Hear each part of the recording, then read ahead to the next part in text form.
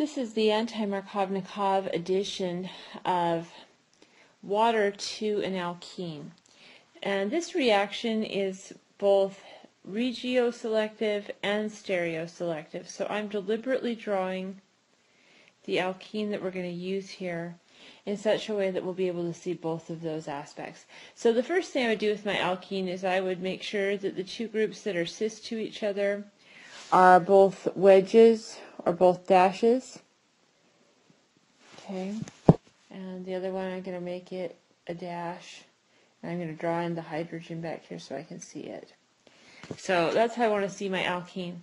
And when you do an anti-Markovnikov addition of water to an alkene, it is a two-step process. The first step will involve using BH3 or B2H6 in an organic solvent. The one that I typically use is THF, but you may use others.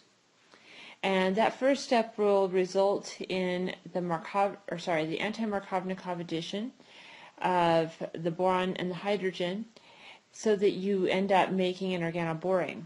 Once you have the organoborane and you isolate it, you add the second set of reagents to the organoborane, and that would include peroxide